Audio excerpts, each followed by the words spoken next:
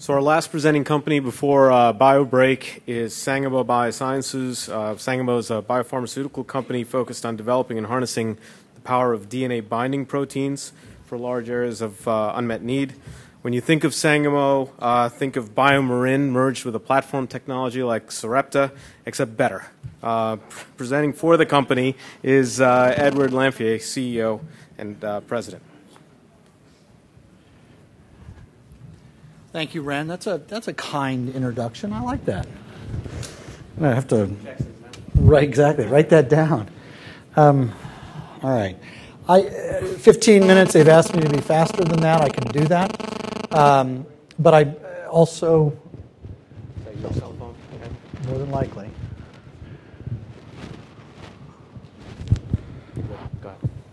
I took it out. I didn't take it out. So I'm going to flip through these slides, Ren, very quickly, because what we talked about is actually just having a conversation and doing that. So the presentation will contain forward-looking statements. Refer to our forms 10K, 10Q. So the thing that I'm going to focus on, and the platform element of what Ren just talked about, is our core technology in being able to engineer a naturally occurring class of proteins, zinc finger proteins. These are proteins that exist in all of us. As a matter of fact, they're one of the most common proteins in our whole genome. And the reason is because that's the software that our genomes use to turn on and turn off genes in a specific way. And what we've been able to do is harness that, bring it into the laboratory, and apply it for whatever gene we want, and then use that to drive different biologies from the DNA level. And I'll say more about that in a moment. So that's the core competency. Our goal is to apply this in the area of therapeutics, and that's what I'm really going to talk about. So just one very quick cartoon, if you will, on the kinds of outcomes that we're interested in. We can use the technology, as the left-hand side of the slide suggests, to turn on or turn off gene regulation. And our most advanced effort in this area right now is in the area of repression, where we're shutting off one of the alleles, the disease-related allele, in Huntington's disease. On the right-hand side of the slide, and quite frankly the area where we're doing the most in terms of stem cell biology, is our ability to target zinc finger nucleases to either stop a gene from being expressed permanently or to target the insertion or correction of endogenous genes. And I'll talk more about that in terms of the applications. But the technology itself is agnostic to the gene target. It's even agnostic to the host. And we've been quite successful, actually, in monetizing the technology both in the area of therapeutics but also outside. So a broad partnership with Dow Chemical in the area of plants, broad partnership with Sigma Aldrich in research reagents and transgenic animals, and our first major partnership with Shire. This is in the area of monogenic diseases, in hemophilia and Huntington's disease. But the main effort for us is really to drive this in terms of its platform nature and therapeutics. And so this is a cartoon, and Ren, we can come back to this if you like, in terms of talking about where we're applying the platform and what we're doing. So the left-hand side, this ability to think about that toolbox, we can use this in vivo. And the most active activity there, as I mentioned, is in the area of hemophilia and other protein replacement agents, where we can permanently insert the correct gene, in this case into the liver, and get permanent expression at therapeutic levels of that protein. This is our in vivo protein replacement platform. I mentioned Huntington's in terms of direct. And then on an ex vivo basis, we're applying this technology in differentiated cells, particularly CD4 T cells, but also in progenitors in CD34. Our most advanced effort there is also in HIV as well as in hemoglobinopathies. And again, happy to come back to all of these. But all of these have the basic goal of not just developing another treatment for a given disease. They all have as their goal of actually engineering genetic cures. And that's really on the far side here of the slide. You can see the objective of all of these programs. And so hopefully we'll have a chance to talk about these. Our HIV program is our most advanced effort. That's in phase 2 trials. These others are preclinical. But all of them, because of the platform nature of the technology, allow us to drive biology in a way that the goal is genetic cures. Last slide before summarizing. This just gives you a sense of where we are in the development process. 2 ongoing phase 2 trials in our HIV program. Hopefully we'll have a chance to talk about that in a moment. with data coming out preliminary data coming out in a month at the American Society of Cell and Gene Therapy in Salt Lake. And then 4 new INDs next year, and then 3 new INDs following that. So quick summary of the company, and then delighted to get us back on time and take some questions. So the core competency, and if ultimately we are successful, it really is a function of the unique technology and the kinds of biologies that we can drive. The goal isn't just the next level of therapeutic development. The goal is really to change the course of medicine in many of these diseases, and that is generate cures for these rare diseases as well as infectious diseases. So to date, very positive data in our HIV program. As I said, more data coming out in 4 weeks at ASGT. The in vivo protein replacement platform is really intended to insert the correct gene for any of these protein replacements into the albumin locus and get therapeutic levels on a permanent basis, and then preclinical programs in both Huntington's as well as in sickle cell and beta thalassemia, both progressing very well. So all of that adds up to completing these phase 2 trials this calendar year and 7 new INDs over the next 3 years, and very, very importantly, because of our partnerships, and particularly the partnership with Shire, we're in a very strong financial position. We started this year with about $75 million in cash, and we are directionally looking at ending 2015, so 3 years from beginning of this year, with approximately $45 million in cash. So over that 3-year period, because of our business model, only about a $30 million burn.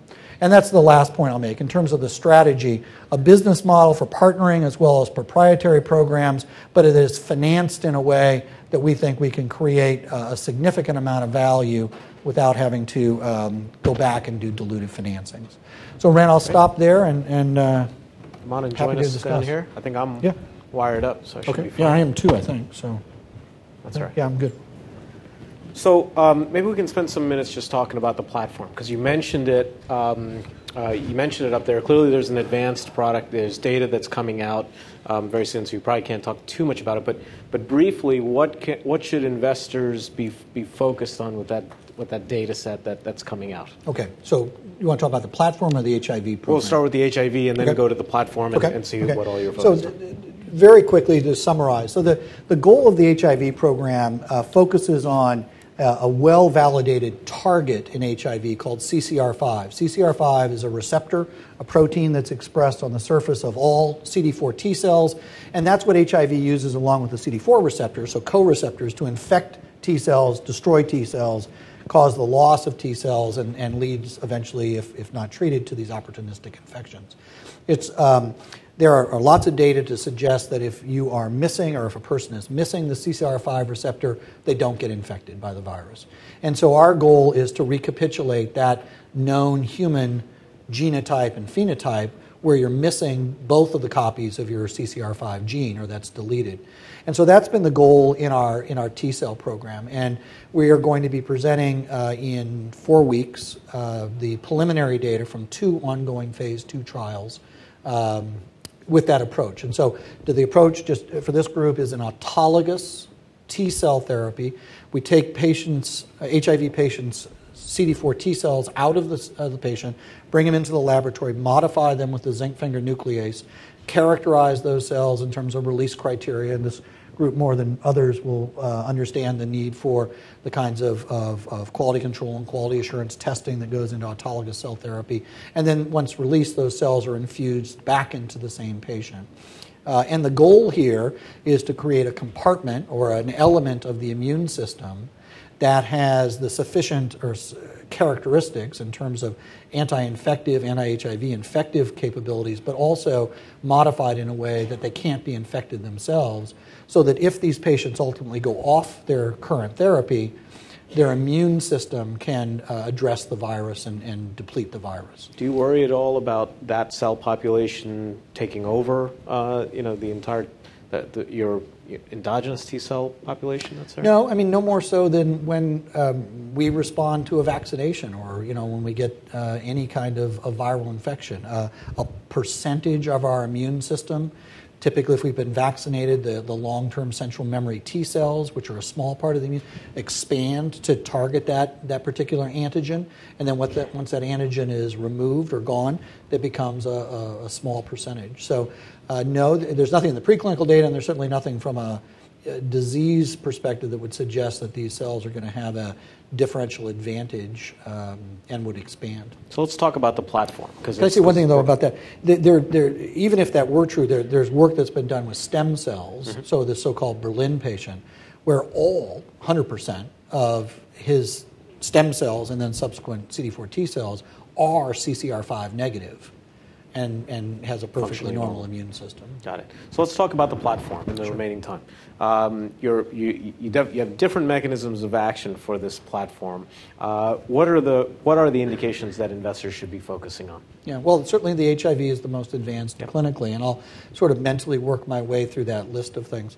The area that we're collaborating with Shire in the area of hemophilia employs the zinc finger nucleases. So the ability to target with the zinc fingers a specific sequence of DNA, and the nuclease component, this is the delivery payload, if you will, that we bring to that site in the genome, are enzymes, nucleases, that make a double-stranded break at that defined site. What we're able to do in the case of the HIV program is delete that gene or disrupt the expression.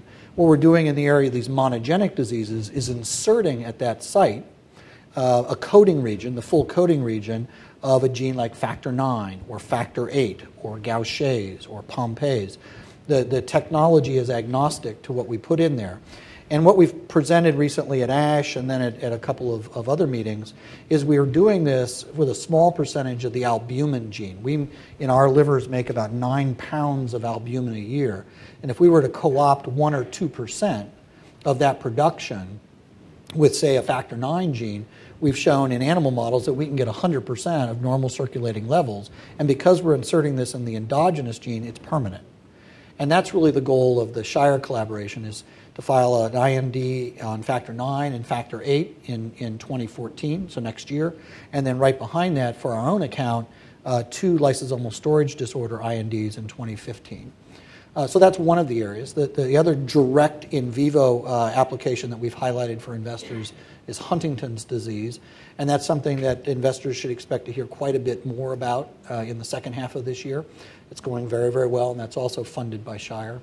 And then on the ex vivo side of things, we've talked about the HIV T-cell work. In the stem cell space, 2 programs that we expect to take into the clinic next year. One, employing the same CCR5 nucleases, but in CD34 stem cells, so recapitulating that experiment that I just discussed, the so-called Berlin patient, but doing that in hematopoietic progenitors. And then in hematopoietic progenitors of patients with sickle cell disease and or beta thalassemia, going in and modifying those genes in a way that once engrafted, we hope that that would be curative for either beta thalassemia or sickle cell.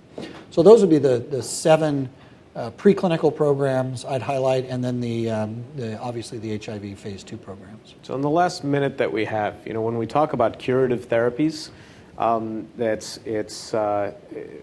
makes maybe half the audience here very worried from a business model perspective. It's ambitious. Right? Well, not just ambitious, but from a business model perspective where, we like to see our patients multiple times, we get to dose multiple times, and we get to make more revenues. How should we be thinking about the business model for a curative therapy at Sangamo? Is it all just price? Can the payers afford this one-time payment? How does the Dendrion prove it? Burl's a sponsor of this conference, right? So I can put in a shameless plug for your meeting. Feel free. In 2 weeks, where I'm sitting on a panel on pricing of curative therapies, and so there's the shameless plug. Mm-hmm. But I think it absolutely is going to require a completely new way of thinking about reimbursement and pricing. And one of the things, just to cut to the chase, because there's lots of different models, but one of the things that I think is both responsible from a, I'll just say ethics point of view, but also digestible from a reimbursement point of view, is quite frankly to pay for performance. And so while there will be some costs to the reimbursement groups up front, you're really going to see annualized or episodic payments based upon the durability and performance of these, quote, curative therapies. And that's going to be a delta from, take hemophilia. How much of the recombinant protein do they still have to take? Some, none. And what's the value of that going forward, and how long does that last? And I think that's going to be a more responsible and digestible way of thinking about pricing and reimbursement than, seven-figure upfronts. Although we know that one of the first gene therapies that's now been approved in Europe is considering the 6-7-figure upfront right now. And Jorn is going to be on the panel with me in 2 weeks. There you go. That's another panel that's worthwhile exploring, especially when it comes to pricing. Thank you very much, Good. Edward. Pleasure. Thanks very much.